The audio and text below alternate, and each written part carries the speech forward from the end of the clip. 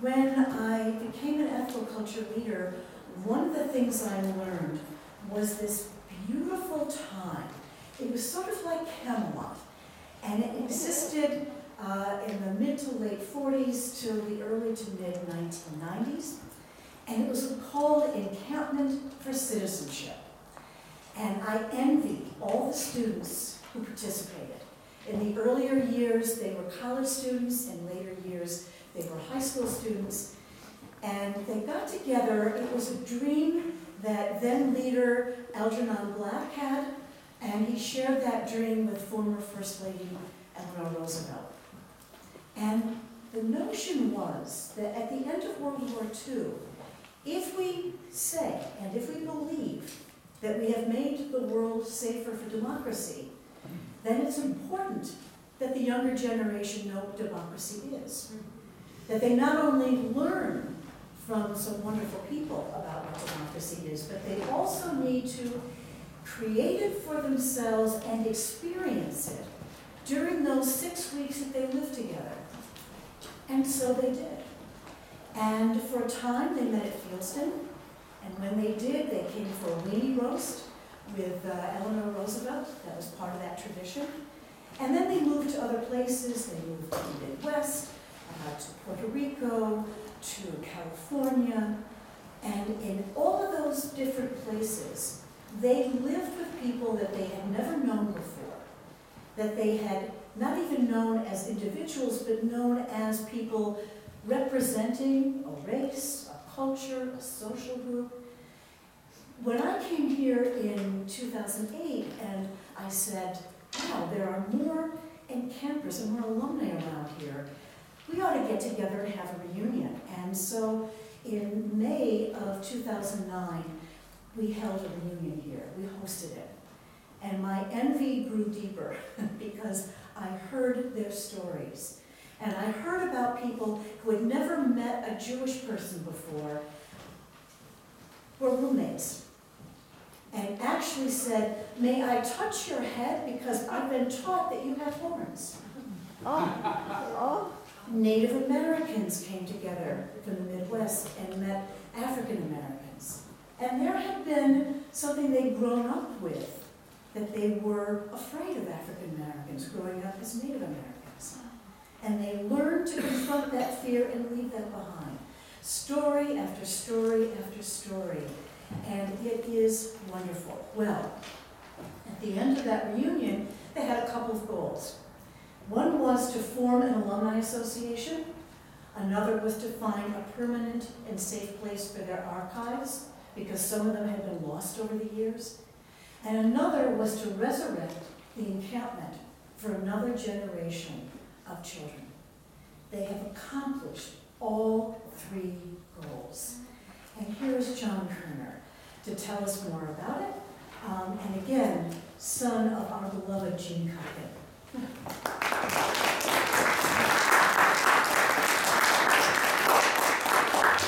Well, good morning, and again, let me add my thanks to Ann's for coming out on this very cold day that we don't have the snow. Of course, I work in Toronto, so it's a little warmer to me than it perhaps does to you. And my mother, as some of you may not know, was a lifelong Canadian, never gave up her Canadian citizenship, and I'm a dual citizen of Canada. A couple of my friends, Sam Peck, sitting right over there, and I went to this school together, and I don't know if Sam remembers, but this is where we held rhythms class, where boys were in shorts and girls were in leotards, and we would dance around and try and learn to be more rhythmic. His wife, Katrin, and I were in Sunday school, and so we often met here. And I do remember, the last thing I just want to share about this room is that this is where I took my first public speaking class, so I've come full circle. As far as my mother is concerned, she was very active in the ethical culture movement. In fact, that Macintosh is from my mother's apartment, and I was looking at it and saying, that looks awfully familiar to me. So her presence here reminds me of how important she was. And in fact, Ann and I were together back in 2003 for her memorial service that was held down there. And through Ann's efforts and others, she's already referenced the Memorial Terrace, which I'm going to see for the first time.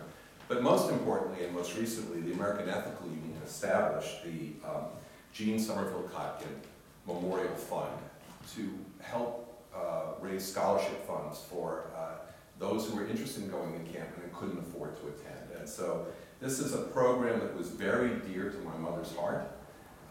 It meant the lived experience of the Encampment for me had a profound impact, which I'd like to share with you.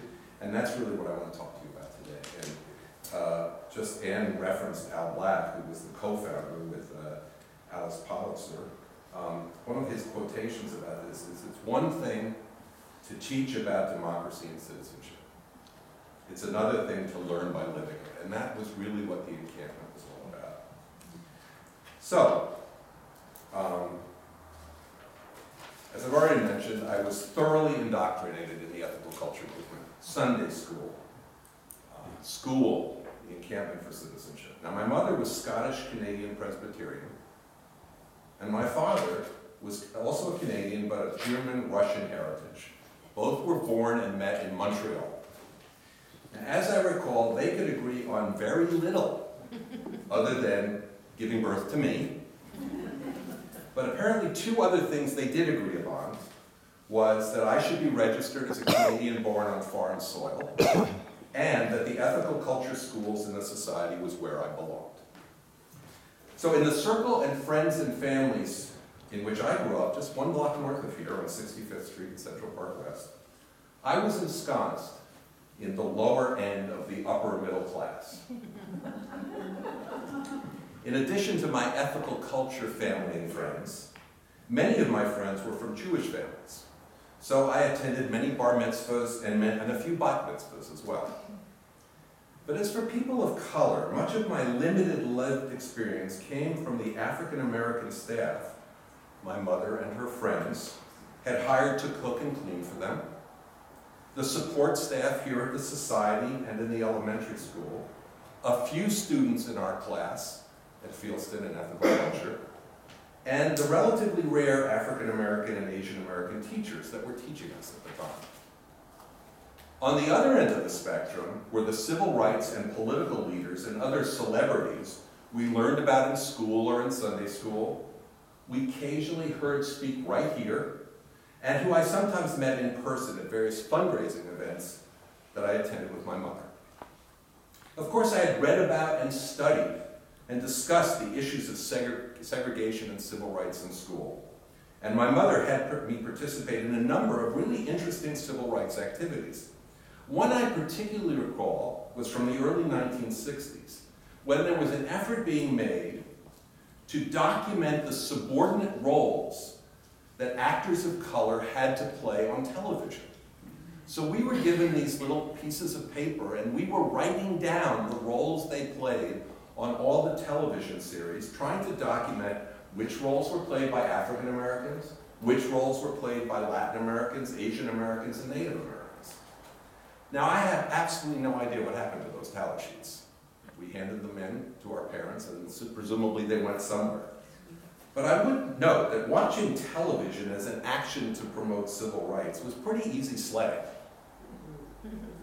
Now, when Star Trek premiered in 1966, which had an African American and an Asian American as co-stars, wasn't that a big deal for those of us who had spent our time watching television to promote civil rights?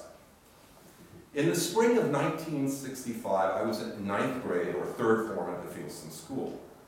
Fieldston had a reputation of offering a very progressive curriculum, and I don't think many would have argued that the content was not progressive. After all, it was associated with the ethical culture movement. But what was the lived experience like? In 1965, our class, Sam's class, Katrina's class, my class, was made up of 115 students, of whom 4 were African American. By 1968, when we graduated, our class had shrunk to 111, of whom 3 were African American, and now 2 were Asian American. And of the 106 students who graduated from Fieldston in 1965, 2 were African American and 2 were Asian American. Now, based on a quick review of the Ethical Culture Fieldston School website, things have clearly changed, both in terms of the faculty, and the student body much more ethnically and culturally diverse. But on the other hand, in a 497-page Fieldston ethics reader, published 20 years after we graduated from Fieldston, there was only one 3-page chapter that introduced the moral problem of racism. By any account, the year 1965 in the US was one of upheaval and transformation. In February 1965, Malcolm X was assassinated right here in New York City. In March, the US Justice Department ordered all schools to desegregate, threatening to withhold funds from those that refused to complete integration by the fall of 1967. On Sunday, March 7th, almost 50 years ago, a civil rights march in Selma, Alabama provoked state troopers to violence, which fueled additional demonstrations and a march to Montgomery, the capital of Alabama. On the more positive side, in May, Head Start welcomed its first class of children in 1965. And the first teach-in took place on college campuses opposing military action in Vietnam, and the first draft card burnings happened at the University of California in Berkeley, the site of my encampment. In July 1965, the bill establishing Medicare and Medicaid was signed into law. And in August, President Johnson signed the Voting Rights Act. On Wednesday, August 11th, 1965, Marquette Fry, a 21-year-old black man, was arrested for drunk driving on the edge of the Los Angeles Watts neighborhood. The ensuing struggle during his arrest sparked off 6 days of rioting, resulting in 34 deaths, over 1,000 injuries, nearly 4,000 arrests, and the destruction of property valued at $40 million.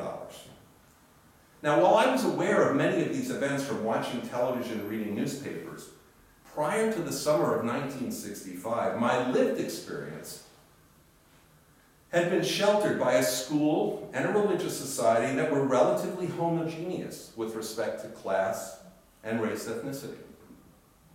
And from summer trips to camp and friends in Montreal, and summer camps in West Copake, New York, and Cooperstown, New York, the Ethical Culture School Camp. So this was the lived experience I had had prior to boarding a Trailways bus with 20 other New York, New Jersey, and campers on our way to Berkeley, California in the summer of 1965. I was 15 years old. The bus trip took 3 days and nights, and the most memorable part of that bus trip was the beginning, because my mother's Presbyterian propriety overcame her ethical judgment, and she persuaded me to wear a tie and jacket to the Port Authority bus terminal to meet and make a good impression on my fellow encampers. Needless to say, I stood out like a bit of a sore thumb in relation to the rest of the crew, who were more appropriately wearing jeans and t-shirts for a bus trip across the country. The tie didn't make it out of the Lincoln Tunnel. We arrived in Berkeley at Barrington Hall on July 4th. We were assigned 3 to a room. And as Anne said, there was an effort made to assign us roommates who were culturally and socioeconomically as different from us as possible. One of my roommates was a Mexican-American, son of a migrant worker from Downey, California. And another was a young man from Philadelphia, Pennsylvania. As I was just 15 years old, and the second youngest participant in the encampment, almost everyone with whom I lived, studied, and worked was older than I was.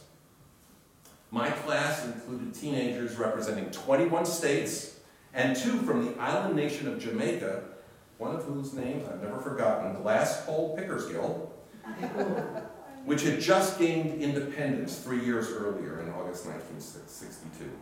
Now, the director of our encampment in our yearbook was quoted as saying the following: "The program that summer substantiated his belief that young people can live with each other in a condition of unresolved differences and have the ability to profit from this exposure to those differences." Above and beyond the workshops, mine was in international politics, and I specialized on Marxist ideology. We had great speakers, and we had incredible field trips. One morning we rose at 2 a.m. got on buses and went to Stockton, California, where we loaded onto trucks with the migrant workers who were being picked up to pick strawberries in the field, and we spent the whole day picking strawberries with migrant workers. We visited the Longshoremen's Union. We visited the drug rehabilitation program at Synanon. Some of you may have known that. And in stark contrast, to remind us about the disparities in the United States, we also visited Standard Oil of California. The curriculum and the field trips were further enhanced by what was sometimes endless discussions back in our rooms, because we were all coming from very different places when we had these shared experiences. Our encampment started on July 4th, 1965, and ended on August 14th. Berkeley in the summer of 1965 was a hotbed of protests against the Vietnam War and demonstrations for free speech. In fact, one of our speakers at the encampment was Bettina Aptheker, who was one of the leaders of the free speech movement at that time. That summer, I was pretty self-conscious about how different I felt from my fellow encampers. Not only was I the second youngest, but as I said, I came from a very different class structure, a very different educational environment. And yet I learned how to live and learn from these differences. But what I was not aware of at the time was the profound impact that that 6 weeks would have on my future. Looking back on it now, it seems like it served as a tipping point for me. From an intellectual understanding of the issues of the day, to a growing concern about the injustice and inequities experienced firsthand by some of my fellow encampers, and a motivation to do more than just talk about it. I have no idea if my family or my friends noticed any difference in me when I returned the following school year. Some of them are here, and I'm really glad they are today. But I know that I felt more self-confident, and I became more politically active in subsequent years. For example, 6 of us organized a strike in our senior year at Fieldston against the Vietnam War in opposition to the administration of the Fieldston School who wanted to teach him.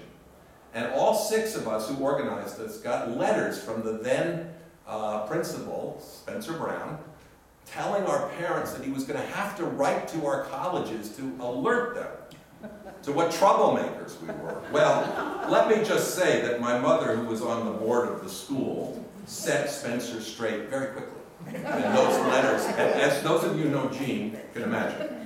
So those letters never went out. I also became much more active in social and community service activities, including 2 years tutoring students through the Neighborhood Youth Corps, and in later years working for something called the Self-Help and Resource Exchange Food Program here in New York and later in Washington and in Baltimore. My professional research interests were also profoundly impacted by my encampment experience.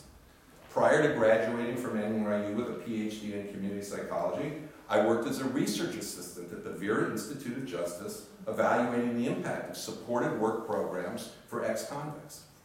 I also worked as a research program director at the Albert Einstein College of Medicine, studying the impact of day hospitalization versus inpatient care for amputee and stroke patients. In my 35-year cancer control career, covering Memorial Sloan Kettering, Lombardi Cancer Center, Georgetown, the National Cancer Institute, and now the Canadian Partnership Against Cancer, I have focused much of my work to improving our understanding of the social determinants of health and trying to develop interventions and tools to integrate the lessons learned from science with the lessons learned from practice and policy to reduce health inequalities. It's interesting to consider that there's only one letter that distinguishes the word underserved from the word undeserved. And that letter is the letter R, which stands for resources. Of all the forms of inequality, injustice in healthcare is the most shocking and inhumane, said Martin Luther King. Thus, the encampment experience influenced most of my subsequent professional work with respect to the positions I chose to take and the issues I chose to address. But as I've grown older, I've gradually gained some power to actually make a difference. I've also become acutely aware of a conundrum. As power increases, the pressure to preserve one's power rather than to share it also grows. Last Sunday, the Reverend Nancy Ladd, the senior minister at the River Road Unitarian Universalist congregation, where my wife Linda, who's here today, and I have been members since 2000, delivered a sermon entitled The Burden and the Blessing. Her sermon deeply moved me, and with her permission, she's kind enough to let me share some of her words with you this morning. As Nancy suggested, power sort of collects around one over time, even for the very best of us. In time, it becomes something to defend. And while a rebel may indeed have little or nothing to lose, the powerful ones find something to fight for, to kill for, or just even tell some little white lies for. Yet power is not inherently bad. It's not power that's dangerous, it's what we do with it. And how we encounter it when we find out that we ourselves have plenty of it. Now, like Reverend Ladd, I've grappled with my profound ambivalence toward my own power. Some of this is circumstance, some of it is cultural. I can tell you that my German, Russian, Jewish, Scottish, Canadian, Presbyterian heritage can make for a killing combination of Jewish guilt and the Calvinist work ethic. It's sometimes a pretty difficult combination with which to deal. Just ask my wife Linda. But I've also come to realize that power is not supposed to be comfortable. And in some ways, my encampment experience set the foundation for my coming to this realization. Leadership is not supposed to be simple. As Frederick Douglass stated, power concedes nothing without demand. It never did and it never will. Which means some of us have to be powerful enough to step up and demand equality and demand justice. So, doing social justice work in this time, in this place, is inherently an uncomfortable encounter with great power. This is true for both the powers of injustice we try to address and the powers for change we inherently possess. Responses to the realization of our own power may be to simply protect it, or become afraid of it and run away from it, or to use it for a moral purpose. Thus, the consolidation of our power is not for its continued existence in whatever kingdoms we might rule now or in the future, but rather it's for the service of people and ideals worth defending. From my perspective, this is one of the aspirational goals of the lived experience of the youth who attend the Encampment for Citizenship. We achieve this by learning from discomfort that we feel when being confronted and coming to appreciate, but not necessarily agreeing with, the views of peers and counselors who've experienced the world very differently from the way we've experienced it. How different our worlds were 50 years ago, and how different they are today. This was really recently brought home to me in the two top-of-the-fold stories from the Sunday, February 8th New York Times. You may have seen them. The first was, hidden wealth flows to elite New York condos, the billionaire's haven. And the second was, economic plan is a quandary for Clinton's 16. How to address anger over the wealth gap. So when one reviews the literature on social determinants of health, the former director of the International Agency for Research on Cancer commented, it's rather depressing to encounter the same observations, the same results, and the same conclusions over the years. Although there is not much to be found that is new, poverty continues to be rediscovered, mortality is higher, survival rates of cancer patients are lower, and life expectancy is shorter comparing the socioeconomically less and more favored populations. In Canada, the Inuit, think Alaska Natives, have a 13-year lower life expectancy than the average Canadian. 13 years. And in the United States, African American males have the lowest life expectancy of all racial, ethnic, and gender groups, about 5 years lower than all males. And what about the life expectancy of African American males in America when public and private authorities confront them with suspicion and fear in difficult circumstances? In 2014, 13 African American males died at the hands of police authorities in this country. Several of them are here, right here in New York City. In fact, since the year 2000, 60 African American males have died in America as a result of confrontations with those in our communities who have chosen as their life work to serve and protect us. 13 in 2014. Power without love is reckless and abusive, and love without power is sentimental and anemic. Power at its best is love implementing the demands of justice, and justice at its best is power correcting everything that stands against love, said Martin Luther King. On March 7th, my wife Linda and I and several other members of our congregation will be going down to Selma and to Birmingham to celebrate the 50th and commemorate the 50th anniversary of that profound march. And some of you may not know this, but your leader emeritus, Cora Noresian, was in that 50 years ago when he was a Unitarian minister from Sarasota, Florida. While hopefully nothing will happen at this march as did 50 years ago, when Linda suggested to me that we go on this trip to bear witness on how far we've come and how much farther we have to go, I saw this as a great opportunity to reconnect with my youthful days of social justice action at the Encampment. This opportunity has rekindled me the hopes and aspirations to which I was exposed and internalized 50 years ago. And as Anne said recently, the Encampment has restarted. So, effective social change, powerful witness, risky leadership. This is the burden and the blessing of this calling that our Reverend Ladd reminded us of. Power properly understood is nothing but the ability to achieve purpose, said Martin Luther King. Which brings me finally to what the purpose of my visit with you today. First, I'd like to ask each of you to search within yourselves, individually and collectively as a congregation, to explore what power you may have and what more power you may be able to get to affect social change. Second, I'd like to ask you to pick up the materials in the back there about the Encampment for Citizenship. Take a look at them. And I'm asking you to do this because we really like your advice and your recommendation for young teenagers who you may be in your family or extended family, friends and family, who you would suggest could benefit from the same experience I had and so many other encampers have had. Because we want as diverse a population of encampers as possible. And then finally, and this can't be left behind, I'd like you to consider donating to the Encampment for Citizenship. There's lots of ways to do it.